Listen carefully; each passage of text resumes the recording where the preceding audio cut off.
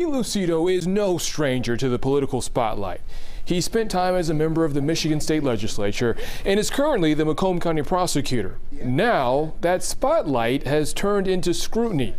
Lucido is the subject of a workplace investigation by Macomb County, the same county he serves. This story has several layers to it, so we want to break it down to you like this. First, we filed a formal request for several documents, including these two that are tied to this case. This one is a letter from the Macomb County HR Department, which says his office received workplace complaints against Prosecutor Lucido alleging unlawful discrimination and or harassment. What we don't know yet is what these complaints are about, how many there are, or who made them. What we do know is that Macomb County has hired a law firm for an independent investigation.